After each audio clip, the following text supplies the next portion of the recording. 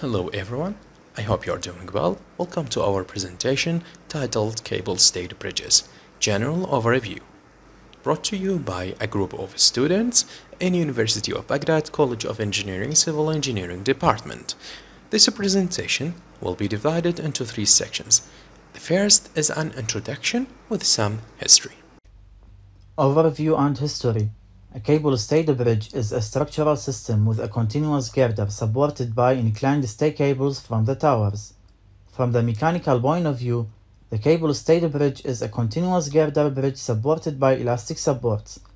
The cable-stayed bridge ranks first for a span range approximately from 115 to 600 meters, which has longer spanning capacity than that of cantilever bridges, truss bridges, arch bridges, and box girder bridges, but shorter than that of suspension bridges.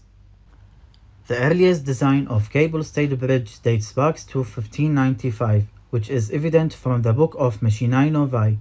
Several cable-stayed bridges were built in the early part of 19th century, but it wasn't until the 1950s did they start becoming prevalent like other bridge types, such as truss bridges, arch bridges, and suspension bridges.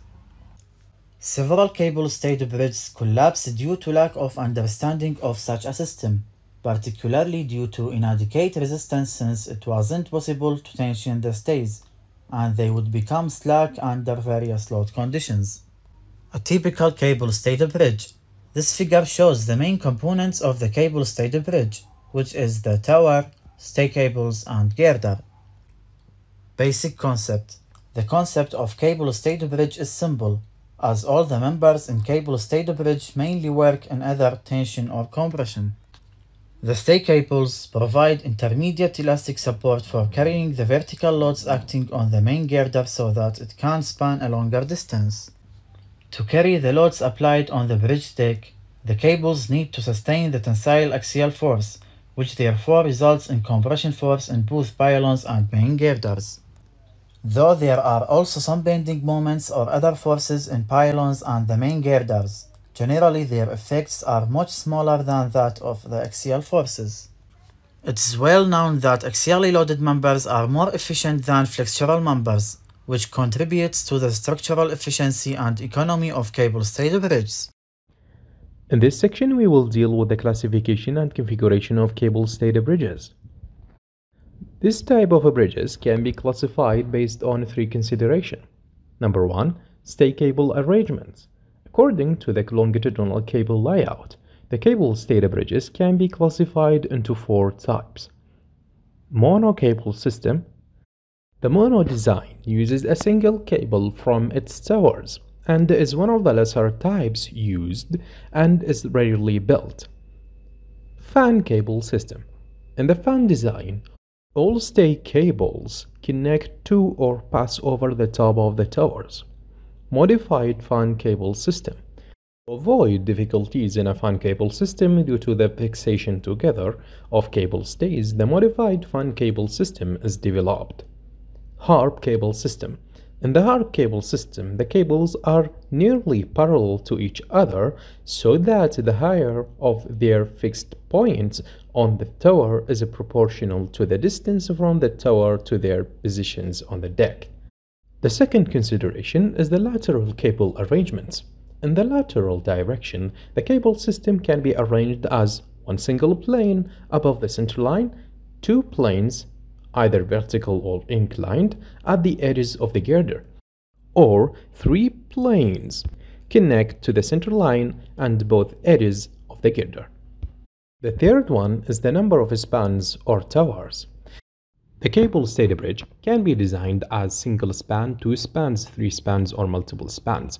However, cable-stayed bridges having either three or two cable-stayed spans are more widely used, which is because the cable stays and the anchor pier are important for the stability of the pylon. When a bridge has more than three spans, the main problem is the lack of longitudinal restraint to the top of the intermediate pylons, which cannot be directly anchored to an approach pier. Large deformations can occur in multiple span cable-stayed bridges under the live load. This problem can be solved in the following ways. A. By increasing the stiffness of pylons. as in using the A-frame braced pylon as shown in the figure 1A. B. By using additional horizontal cables between tower tops, directly transfer any out-of-balance forces to the anchor stays in the end spans. C. By using additional cables to connect the top of the internal pylons to the adjacent pylon at deck level so that any out-of-balance forces are resisted by the stiffness of the pylon below deck level. D. By using additional tie-down piers at span centers, or E. By adding additional cables at the mid-spans. Cable-stayed bridges, as we mentioned earlier, composed of cables, pylon, and deck. Cables. Cable stays are the key load-carrying and transferring members in cable-stayed bridges, and the main problems with the early cable-stay bridges were deficiencies with the anchorage system, steel material, and corrosion. This figure shows the types of cables used. Number 2. Pylon.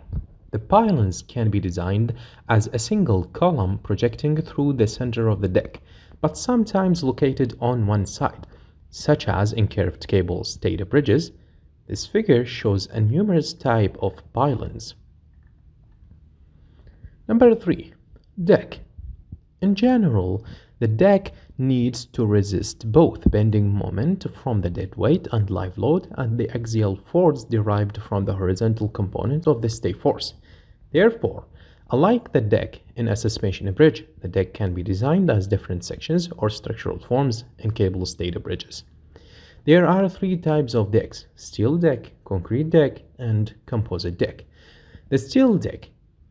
For early cable-stayed bridges, the steel deck was used due to its high load capacity to weight ratio and larger span capacity between cable stays. In addition, the reduction in deck weight can result in an economic design for large span bridges. Concrete deck. Reinforced or pre-stressed concrete decks can be made of precast elements or they can be cast in place. The concrete deck is suitable for medium spans because the cost of concrete is relatively low, but its weight increases the dead load of the bridge, thus requiring larger dimensions for cables, pylons, piers, and anchor structures. Composite deck. Composite construction of steel concrete is a popular structural method. The optimal combination of the properties of the 2 most popular construction materials, that is steel and concrete, results in structures that are both safe and economic. On this section, we will deal with the analysis and construction of cable-stayed bridges. Analysis of cable-stayed bridge. Both static and seismic analysis should be performed on cable-stayed bridge. For the analysis of modern cable-stayed bridge, finite element analysis are always necessary. The pylon deck and the cable stays will be modeled by suitable element, and the fishbone model usually used simulates the whole bridge. The stays can be represented with small inertia and modify modulus of elasticity that will model the sag behavior of stay. In addition, for considering the force transformation and load redistribution during the erection, stage-by-stage phase analysis is always necessary. A typical fishbone model, a cable-stayed bridge, is illustrated in Figure 2, and both linear and non-linear analysis can be performed by using FEM software package. In addition to the static analysis, the dynamic analysis for determining the dynamic performance of cable-stayed bridge, such as frequencies and the vibration modes, should also be performed. Construction of cable-stayed bridge. As the video shows, the steps constructing a cable-stayed bridge using method called free cantilever. The first stage pylons and the deck unit above the main piers are erected and fixed to the piers. In the second stage, new deck segments are erected by free cantilevering from the pylon, either symmetrically in both directions or all into the main span. The stay cables are installed and tensioned initially to relieve the bending moment in the deck. The stage 2 repeated until the deck at mid-span are connected. For this method, the construction safety, especially of the typical fishbone model of a cable-stayed bridge. The final stage before the connection of the deck mid-span largest cantilever condition should be carefully confirmed. Pros and cons of cable-stayed bridge. Pros. Construction method is simple cantilever method, typically built for larger span. simple to design and support the suspension bridge. Cons may require pier or at least tower on either side of the site. More susceptible to damage by wind forces, also weak in torsions. Although cheaper than suspension bridge, can be more expensive for short spans as opposed a truss bridge. In a conclusion, the cable-stayed bridge is very economical and has elegant appearance due to the relatively small girder depth and has proved to be very competitive against other bridge types. In addition, with the development in bridge design and construction, more and more cable-stayed bridges are being built with longer spans. Currently, the Russky Bridge in Russia is the largest cable-stayed bridge with the world's longest span at 1,104 meters. And that's it for our presentation. We used these references to make this presentation. If you want to know more, you can visit them. Thank you for your attention.